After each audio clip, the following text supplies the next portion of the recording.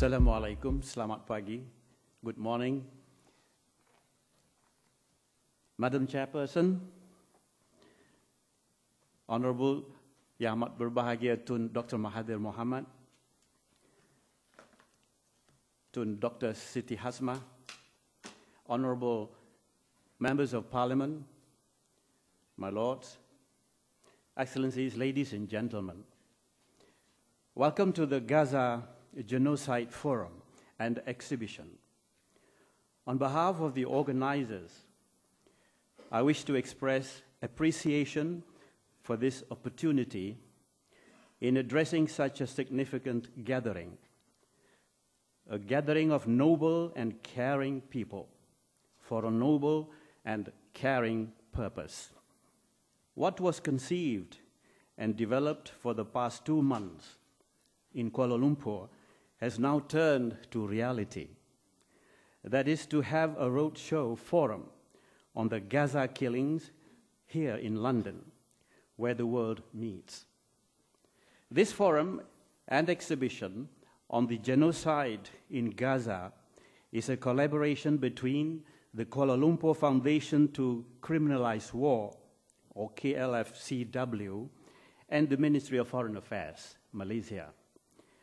Our aim is to prick the world's conscience on the Gaza catastrophe and sustain international awareness and cooperation in achieving lasting peace while continuing to effect our collective synergy in humanitarian aid. We aim to raise the awareness of the British and European public of the genocide in Gaza and to explore possible solutions for the plight of the Palestinians.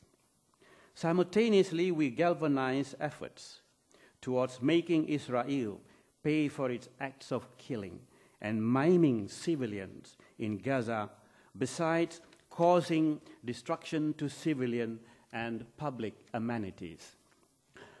The world has witnessed the killing and the destruction of property and lives sustenance in Gaza, only to be idled by non-intervention and non-action by the free world for crimes perpetrated and for deeds inhuman. Excellencies, ladies and gentlemen, further, we aim to bring Israel to justice for all its inhuman activities, the violations of human rights. We are here to ponder on the call for justice vis-à-vis the violations that more than equate crimes against humanity. And on the larger plane, we are here also to campaign that war be deemed to be an international crime. I hope the figure 1,380 means something to you. For a good number of people, that figure means nothing more than a hint of news that spelled death in Gaza. To us in Malaysia, it means something devastating, something that is brutal and murderous. The figure 1,380 is the number of innocent human beings killed through the process of choice and design by the soldiers of Israel between December 2008 and February this year. That is the number killed by Israel soldiers, and of 1,380, 33.3% represent women and children. More than 100 are still missing, perhaps beneath the heaps of debris and concrete slabs.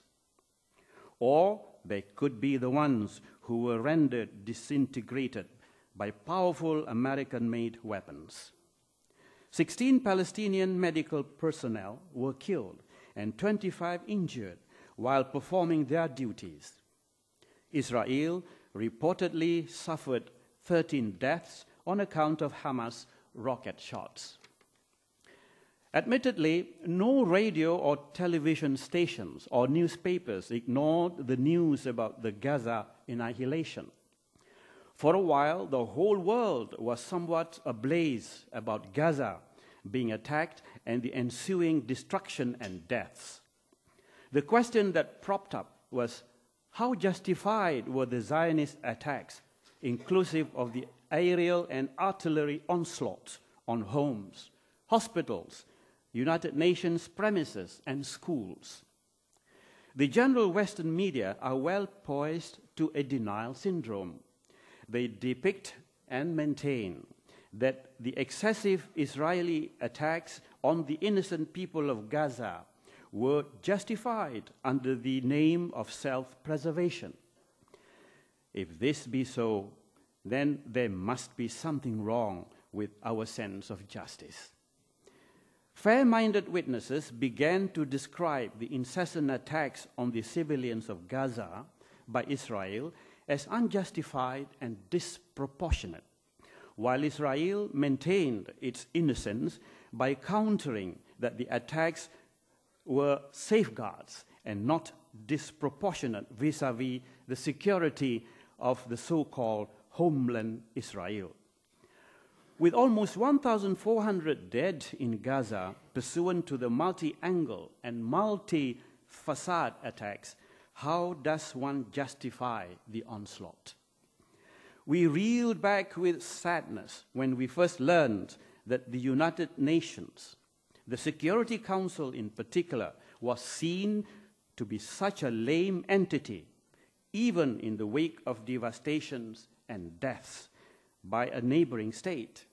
The Security Council failed to effect ceasefire and total stoppage of the attacks despite the high-sounding Security Council Resolution 1860, which was passed on 8 January 2009, with the United States, as usual, abstaining.